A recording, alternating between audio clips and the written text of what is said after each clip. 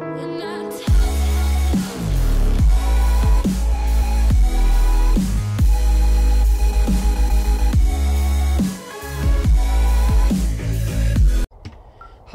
Leute, willkommen hier wieder zurück zu einer neuen Folge Let's Play Firewatch. Ja, das ist vielleicht nicht das, was ihr, naja, in letzter Folge gesehen habt. Aber das Problem ist,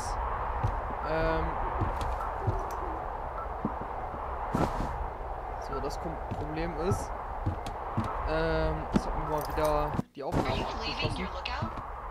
This receiver picked something up. I'm just checking it out. What thingy? What now?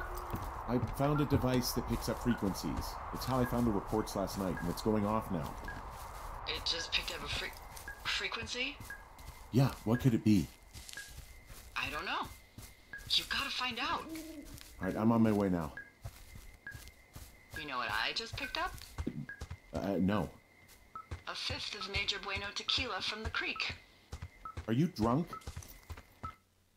No! I am getting drunk. Hey, Dee, I don't want to harsh your vibe, but maybe, just maybe, that's a bad idea. Henry. What? You're harshing my vibe. My thinking is I could stay up all night worried I'm going to lose my job because of the side fire, or I could not worry and let the chips fall where they may. It's not like there's any proof we were down there. My thinking is I'm going to follow this wave receiver. Ooh, I like it when you think. Ay. I'll just leave you alone with whatever these thoughts are.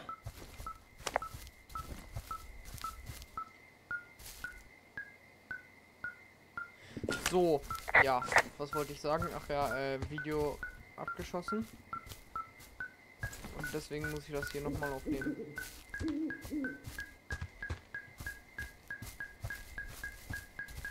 Nicht gerade das, was ich wollte.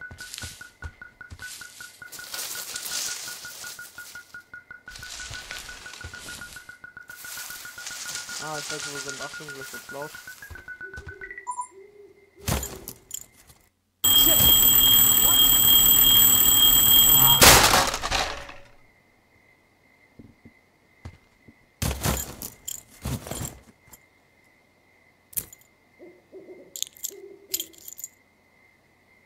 Ah, wir haben jetzt den Schlüssel für die Höhle gefunden. I found some sort of supply bag, light camping gear, some clothes, basics. But it was alarmed. I think that's what was making the receiver go haywire. You're okay? It's not a trap or anything? Yeah, I'm fine. But there's also a set of keys here. I don't know why they'd be hidden out here. They say Shoshone National Forest, Cave 452. Is that the one in the canyon? Yeah, it is. Who the hell took them? And what the hell is in that cave? Okay, let's just think. Says the woman with a half a bottle of tequila in her belly. Maybe they're panicking and we're preparing to beat it. The fire has them spooked and we have new walkie-talkies, so we have the upper hand. Yeah, well, it's hard to feel like you have the upper hand when you're standing in the dark in the middle of the woods. Oh. Well, you're back in your tower. Maybe you need a drink too. I'm not in my tower. I am looking at a man standing in your lookout. And it's not you? It is not me. Oh my god, go. I'm going.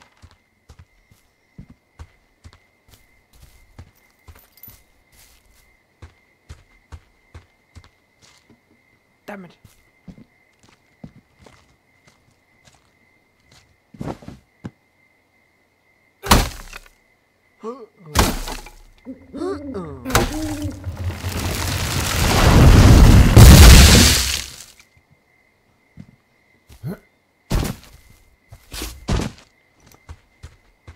So, wir müssen jetzt schnell wieder zurück zum Turm, nicht, dass da irgendein Vollidiot oben drin rumläuft.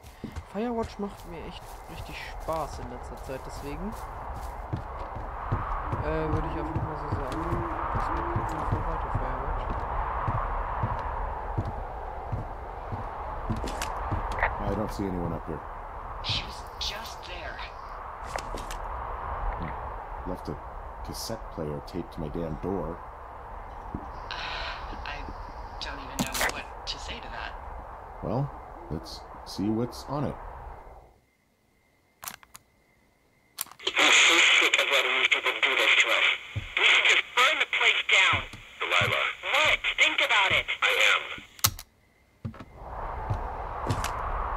It's a tape of us talking down at the site. It sounds like it was recorded from somewhere nearby. Oh, Jesus.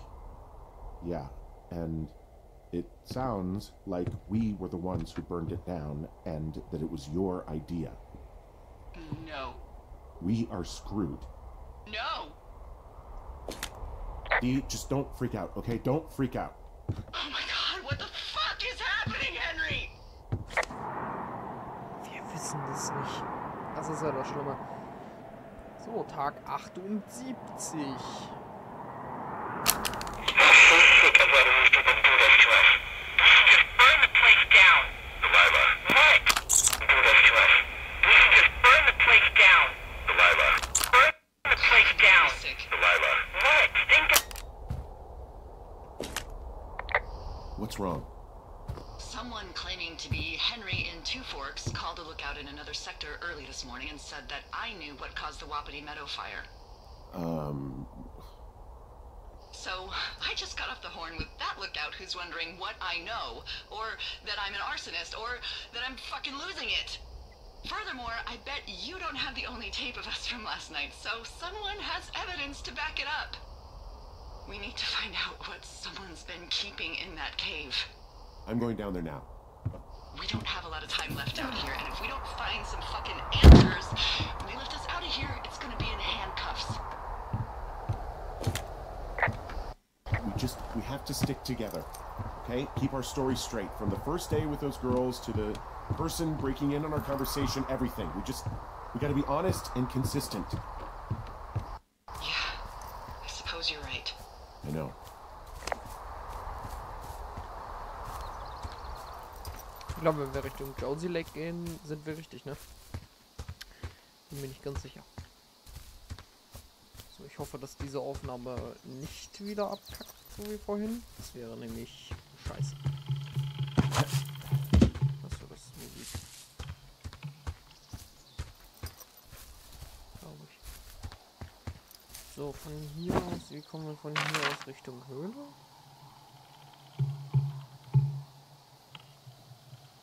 Einfach versuchen, den Thunder Canyon zu kommen. That means we have to go along here.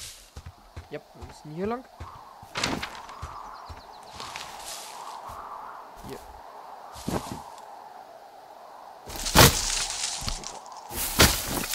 Bis dahin will ich schon mal durchführen.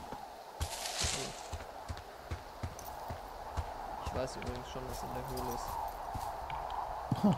Look at that. Let's see. You look like a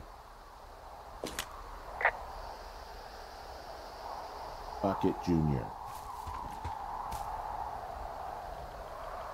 Wir haben jetzt eine Schildkröte.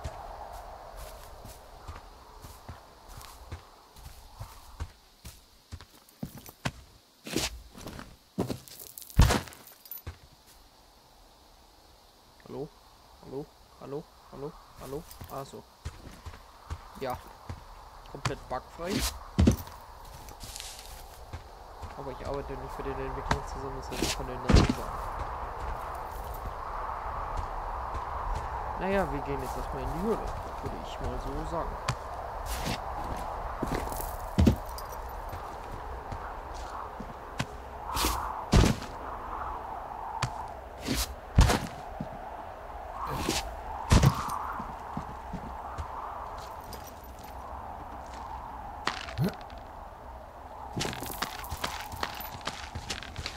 Ja.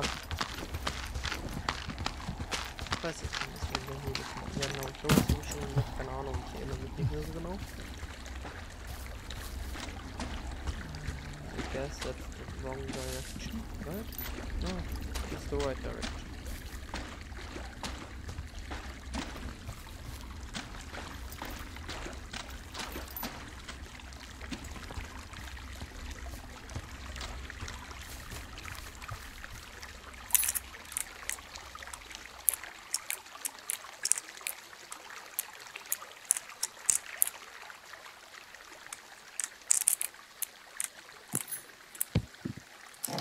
Let's see. Karte abzeichnen. So, Karte aktualisiert. Ein Horn. Ein Taschenlampe. Guck mal einer an. Ah! Funktioniert.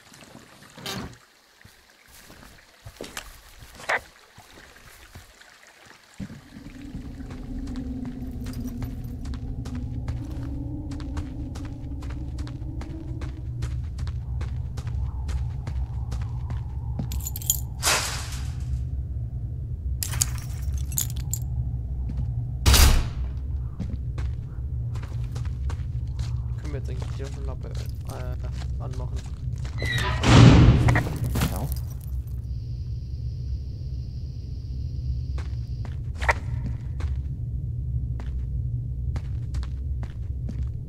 Yes. Yes.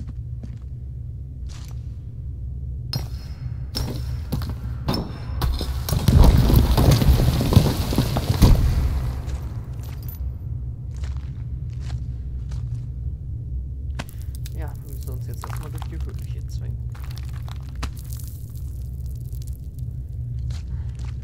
Ich war schon mal in einem Bergwerk und selbst das war mir schon genug, denn ja.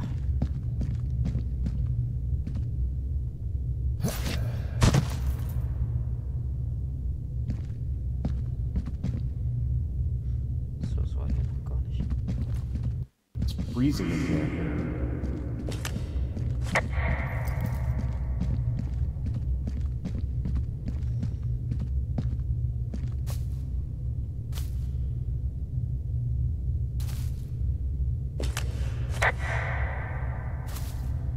Turnschuh. Is anybody down there?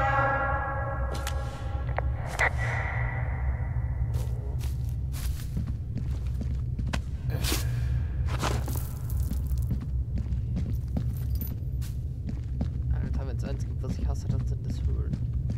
Ich mag sowas irgendwie nicht. Ich weiß auch nicht. Hallo? Danke. So, und in dieser Folge rede ich irgendwie sehr wenig. Generell im Let's Play von Firewatch rede ich eigentlich relativ wenig.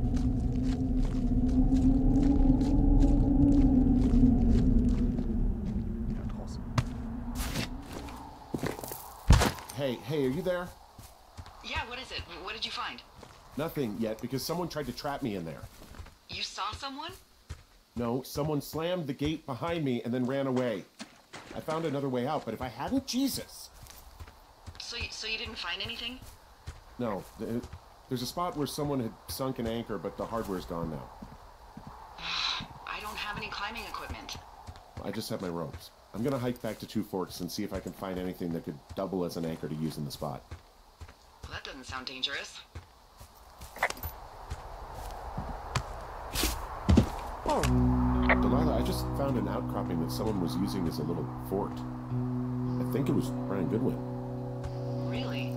Yeah, he built himself a real castle. A bunch of rocks stacked up. He made a wall and a perimeter. God. Yeah, that's perfect. You know, maybe he made it because he was afraid of them. Whenever I think of Brian possibly going through this crap, I get sick to my stomach. I mean, he was in the middle of really sprucing up the joint when they left.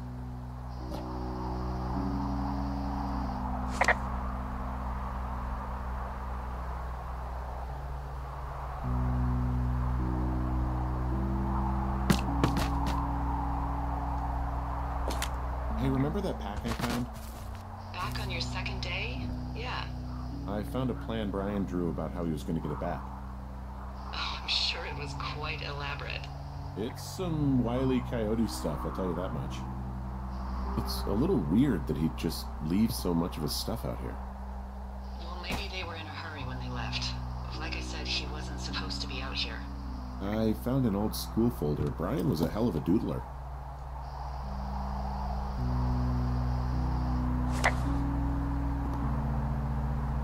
und lesen. Yay. Brian Goodwin, Schülerwettbewerb, Hamilton-Schule, Rohfassung. Mrs. McNamara, 6. Klasse, 4. April 1986. Sprechende Meteore. Nutzung von Meteoren für eine höhere Reichweite von UKW-Funksignalen. Können Meteore unsere Atmosphäre dazu verwenden, die Reichweite von Funksignalen zu erhöhen? Ja, und ich kann es beweisen.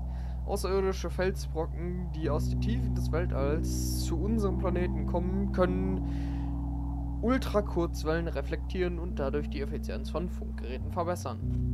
Das hört sich jetzt vielleicht nach einem Science-Fiction-Film an, aber es ist also eine wissenschaftliche Tatsache.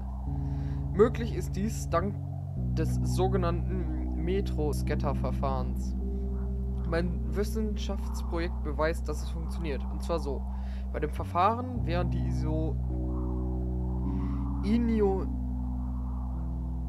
ionisierten Schweife von Meteoren in unserer Atmosphäre zur Ausbreitung von Funksignalen benutzt. Beim Eintritt in die Atmosphäre erzeugen Meteoriten eine dichte Spur aus ionisierten Partikeln, über die kurzzeitig eine UKW-Funkverbindung über eine Entfernung von bis zu 2500 Kilometern möglich ist. Das ist eine ziemlich tolle Sache. Ich werde das zusammen mit einem Freund meines Vaters testen, der 1600 Kilometer weit weg in New Mexico. Warte. Albuquerque in New Mexico wohnt, keine Ahnung. Wir werden zu einer bestimmten Uhrzeit versuchen, per Funk miteinander zu sprechen, aber ich vermute, dass das nicht funktionieren wird und wir auf einen Meteorschauer warten müssen.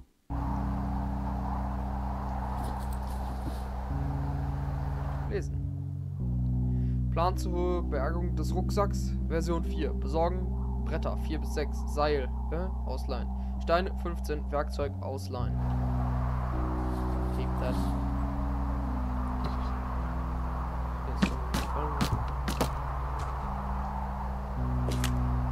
Huh. Brian stole his dad's climbing gear, his anchors. That's convenient. Yeah, it is. I think he was gonna hide them in a cash box or something and never got around to it.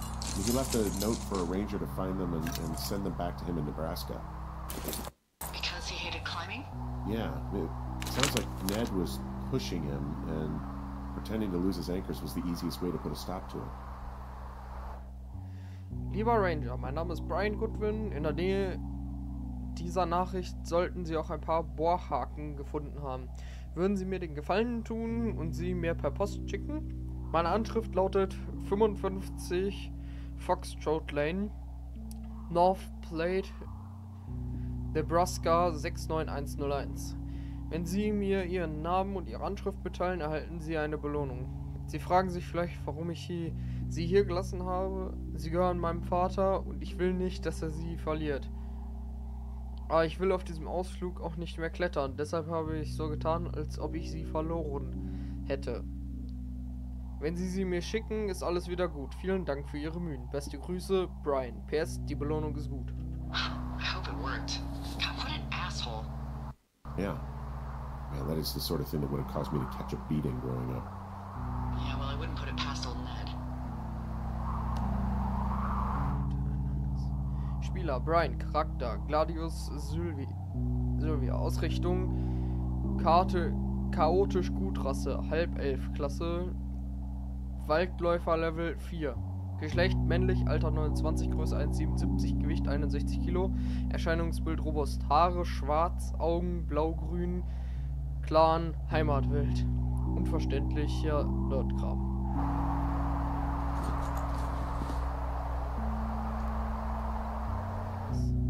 Plan für UKW-Funkgerät von Brian und Ned Goodwin. Too high. Past maximum voltage. Not conventional. Interesting but wrong.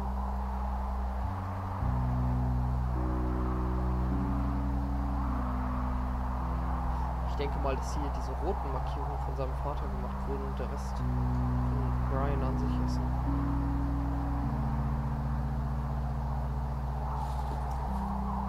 Postkarte. Lesen.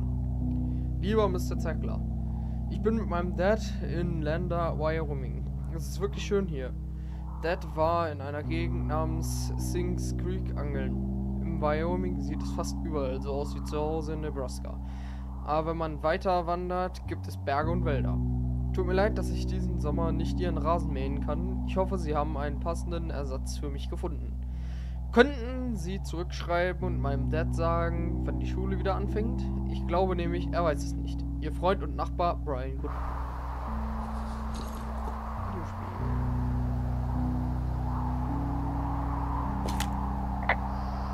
There's a busted old toy out here, some sort of electronic game. Yeah? I like Pong. Everybody likes Pong. Gosh, Brian had everything he loved out there. He made the place pretty comfy, too. That's an achievement. Yeah, at the expense of what are probably stolen pillows. That little shit.